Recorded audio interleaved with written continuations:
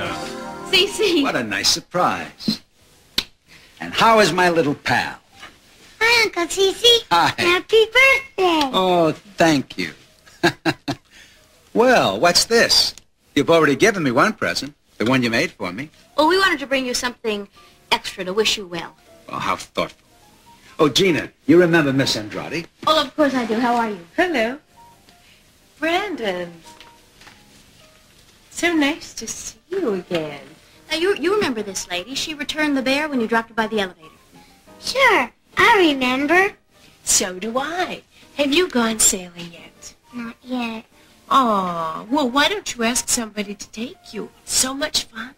Oh, boy. Mommy, can I? Well, I'll see. Okay, maybe. Hey, you take care of yourself, okay? You take care, too. Well, let me open this and see what I have.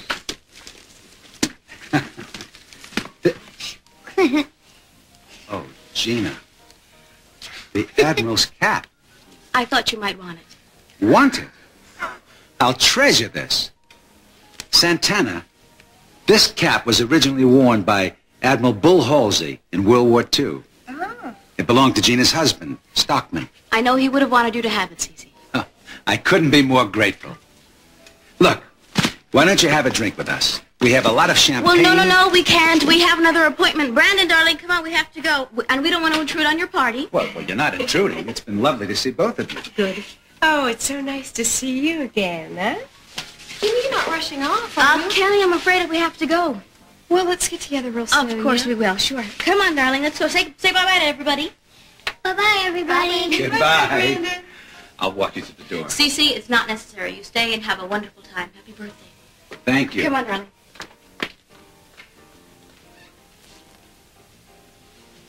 Is this what she gave you? Yes. It belonged to Stockman. Oh, look at that. Now you got to come see what Mason has for you. It's very special. Excuse me. Sure. Kelly, can I talk to you for a second? Yeah, sure.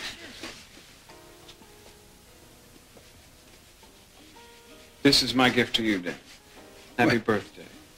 What is it, some sort of a proclamation? I hope it's something you'll like very much.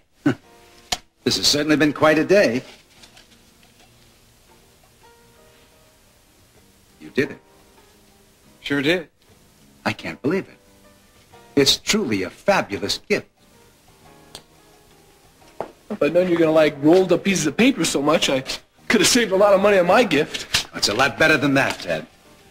This is a deed for 50 acres of beachfront property that the Capwells have been coveting for years. And you got it for me. You promised it and you delivered it. Son, I think I've been underestimating you. I wanted to get you something that you'd really like. You manage it when no one else could. Congratulations.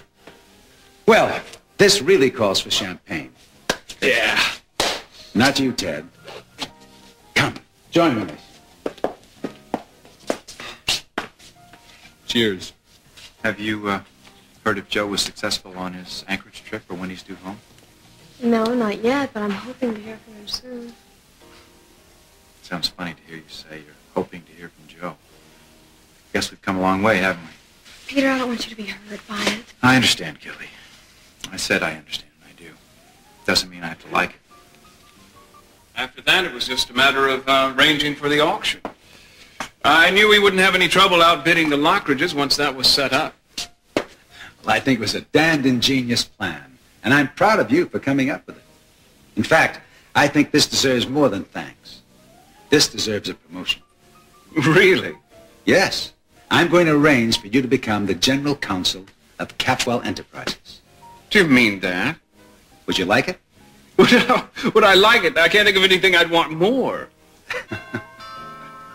More of your loyal subjects come to pay homage. Eden! I can't believe it! How are you? Oh, you've come home. Eden! Daddy? Oh, Eden!